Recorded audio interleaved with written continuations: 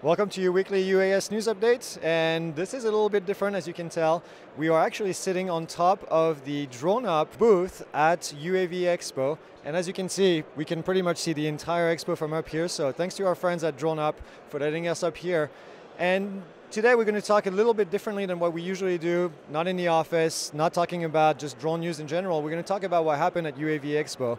We walked around for the last couple of days, and essentially we found a lot of new cool tech, and then we wanted to share it with you guys. Last week we talked about new drones that actually were not a new drones. We got the Osmo Mobile 5 that was released today from DJI. So not something that we saw here on the field, but we saw a lot of different things. I'm going to start with what we saw on Tuesday when we arrived in Vegas. There was a bunch of drones flying at the flying field, and the first one was actually it was Skyfront. They were flying a hybrid drone, and that drone can fly for 13 hours. 13 hours on a combo of gasoline and electric.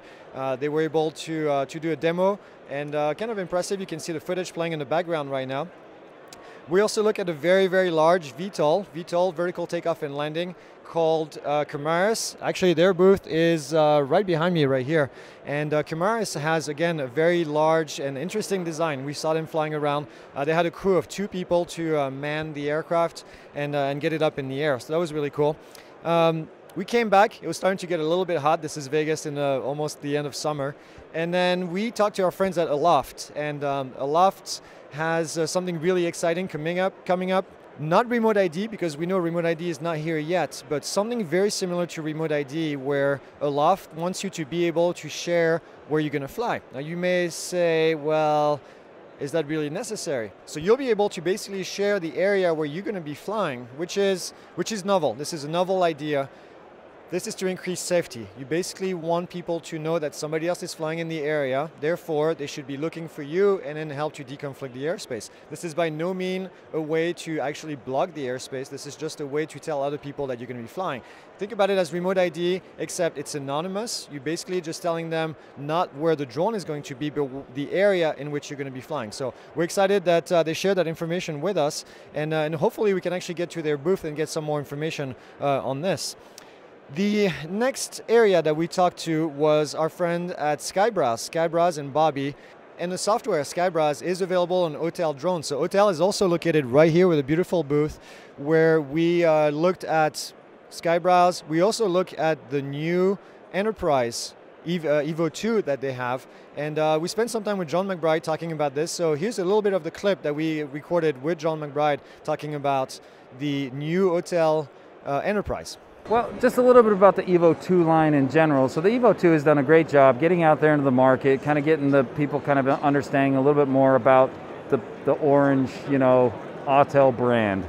So overall, you just go a little bit farther back, and they've done a great job with this. But the improvements we're talking about are just trying to kind of correlate with what a lot of the enterprise, customers type want.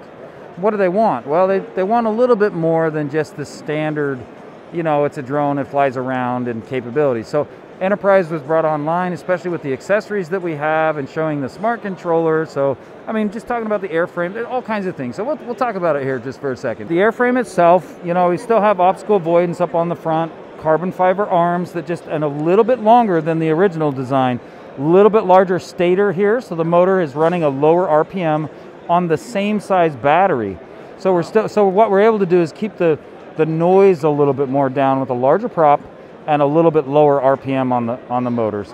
So let's talk about the accessories real quick. Oh, and payloads. 3 different cameras. So as these come in combination, we've got the 640T, the Dual R, which is the boson FLIR, and then the Pro, which is the 6K 20 megapixel 1-inch sensor. So that's what we've got going on with those 3 different packages or bundles. All the bundles will come with smart controller. Smart controller is a new one, man. this thing's fantastic. Have you? V2?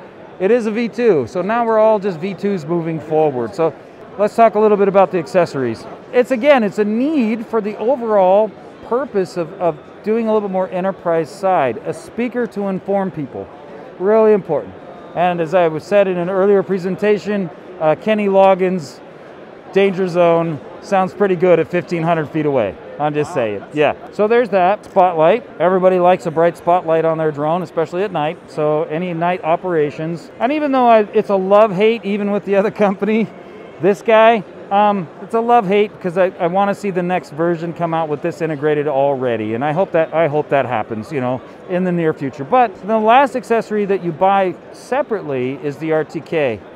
RTK is not position holding. RTK is actually geo-stamping on the imagery. So you do have to have a subscription base to some kind of a VRS or N-Trip or anything like that. Probably the last feature on here to talk about is the Adsb. Okay. So it does have Adsb in. We're capable of receiving that. That'll show up in the UI just like any other competitor type, to where it shows up on the screen, allowing you to kind of make decisions. Well, Don, thanks again, and be in touch. It's always a pleasure talking to you, man. So appreciate it. The next thing that's happening tonight is Skybras is actually going to go against Pix4D in a capture competition. So they will be outside right here in the Vegas airspace, actually, flying a mapping mission. And then we'll see actually who's going to win. The idea is to see which one is the easiest software to use and which one gets the best result. We also went and talked to a company right around the corner right here called Vayu, and Vayu has two different types of drone. One with a 2-hour battery. So they told us that the inside of the drone in itself is basically loaded with batteries. This thing can fly for 2 hours, carry a pretty heavy payload.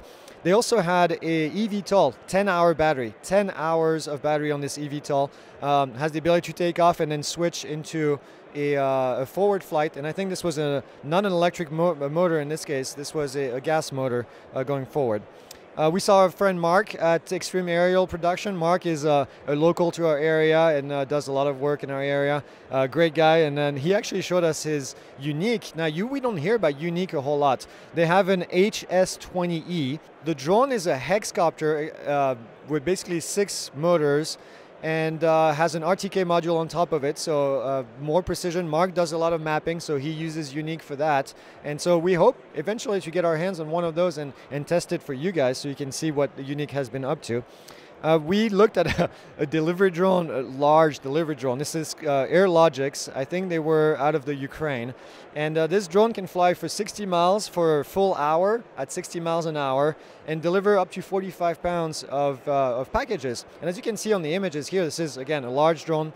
eVTOL, it has 4 different motors to get up in the air vertically, and then it can switch to a 2-motor moving forward and fly for, like I said, for an hour at 60 miles an hour. A lot of different applications to deliver things kind of in the remote areas. They do a lot of work outside of the United States, but hopefully we can see some of these in the United States as well. So as you can see, very busy. If you look all the way around, there's just people talking. It's probably a little bit loud right now, but a ton of different people exposing, which is really, really cool to see, especially coming out of a year and a half of not being able to do this. So we met with a lot of our friends. We had a really great time here. Really excited to see some of the pictures in the background here. We met a lot of you guys that we see online that are either students or watching us on a weekly basis. So thank you for stopping by and saying hi when you see us, and fist bump and just recognizing us. So that was really exciting. So next week, don't forget, it is Drone Safety Awareness Week with the FAA, and we're actually going to be hosting an event every single day. On Monday, Tuesday, and Wednesday, we are hosting Drones After Dark with the FAA. They're going to have a panel of people. Come to our YouTube channel. You'll be able to see all of the information posted on our YouTube page. It starts at 9 p.m. Eastern every day, Monday, Tuesday, and Wednesday. And on Thursday, they have a race with multi-GP. They're going to be doing a live race, a live FPV race on our channel. So all the information you can find in here. We'll put some link down in the video description as well. And then on Friday, to close up the week, Drone Safety Awareness Week, we're going to be spending some time with our friends at Drone Responders, and we're going to be talking about NIST training and why you should be using NIST for public safety. So this is a public safety event that we're going to have on Friday, and that's at 4 p.m. our time, which is 7 p.m. Eastern. So we'll see you guys there. And in the meantime, that's all I have for you this week. So we'll see you guys next week.